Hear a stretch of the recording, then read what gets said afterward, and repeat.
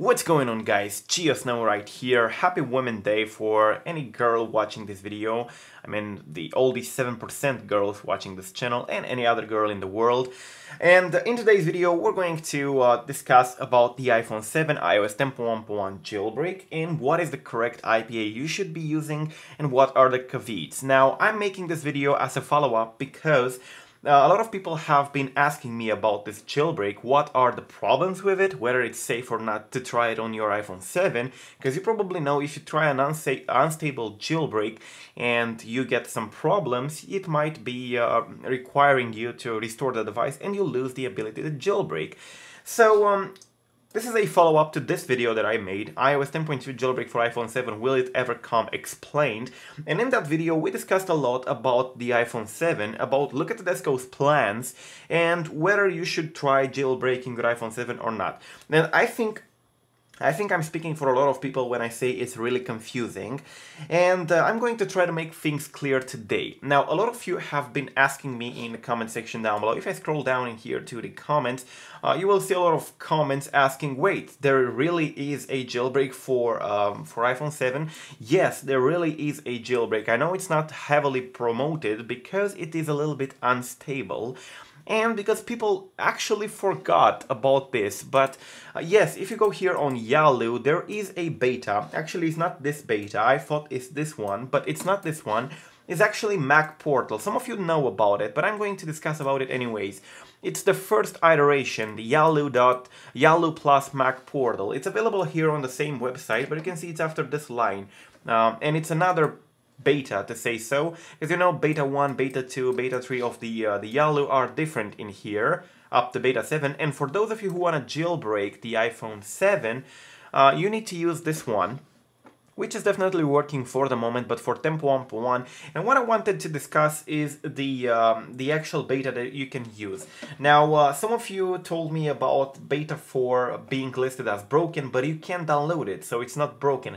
Well, Look at Tedesco didn't mean the beta link itself being broken. Yes, I know you can click it and download it with no problem, but the beta itself, when you install it and try to jailbreak, has a lot of problems. But let's see what we're losing if you're using beta 3, which is actually the one that actually works on the iPhone 7. Well, beta 3 doesn't include mobile substrate, doesn't include device support. Oh no, yeah, the device support, it's unchanged, sorry. The Pros XP hangs rather than panicking, so in the beta 3 it panics. OS should be way more stable, so in beta 3 the iOS operating system is a little bit less stable than on the beta 4 that is broken. I can't really imagine how it's more stable if the beta itself is broken, but anyways, it may have some new issues if the OS does not come back after reloading, reboot and try again. Planned feature for the next release, Gamma for device support, anyways. So actually you need to download the beta 3, I'm going to download it as well. So this is the beta that should be tried on the iPhone 7. But the problem with it is that you have to activate the mobile substrate manually. Why is that? You probably remember this betas.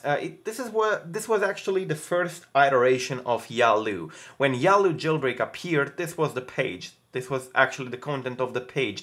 And then Look at Tedesco started a whole new project in the same page, starting from beta 1 again, for all the devices. These betas in here do not support the iPhone 7. All the 64-bit devices except iPhone 7.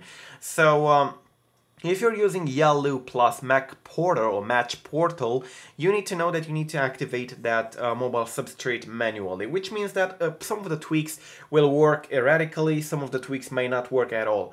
Do I recommend you to do this? No. You can do it, yes, you can try this and you can jailbreak your iPhone 7 right now by sideloading the Mac Portal plus Yalu Beta 3 on your device, and jailbreak will be okay. Yeah, it's stable, but Look at Tedesco made this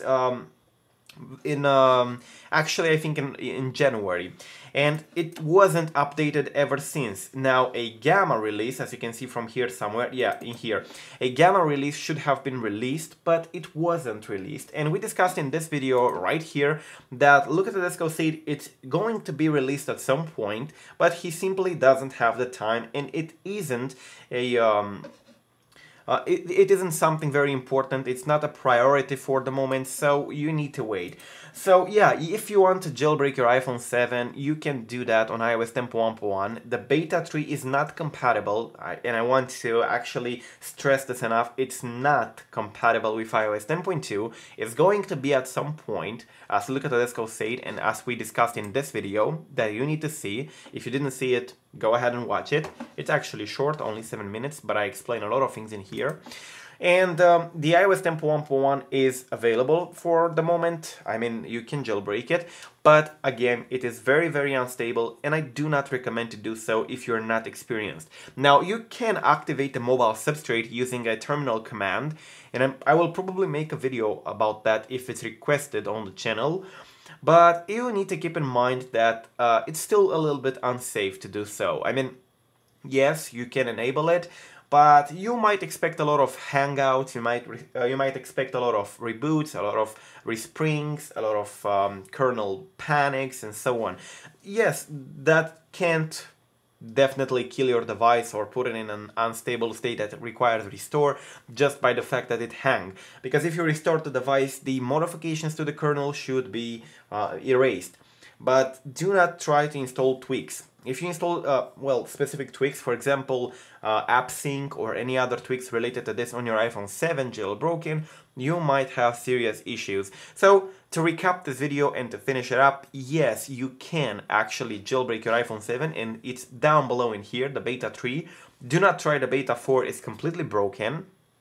And the mobile substrate does exist, but it will need to activate it manually, and if you're not actually proficient with the iOS and how iOS works, you should probably not jailbreak for the moment. Even though it will take a little bit longer to get a jailbreak, at least when you do get it, you are sure that you get a stable release, hopefully soon. So I'm going to keep you updated if something gets released for the iPhone 7. iPhone 7 is definitely in my mind when it comes to jailbreak. I didn't forget about it, and I don't know why I didn't make this video earlier. But anyways, this is actually the situation. If you want, you can go ahead, download the IPA for jailbreak in the description down below. If you want to risk a little bit, it's actually safe, but depends on anything you do. So do not try to go into curiosities to download various tweaks that might affect your device. Only download tweaks that you know are compatible with your device. Until the next time, I'm GeoSnow, stay safe and peace out.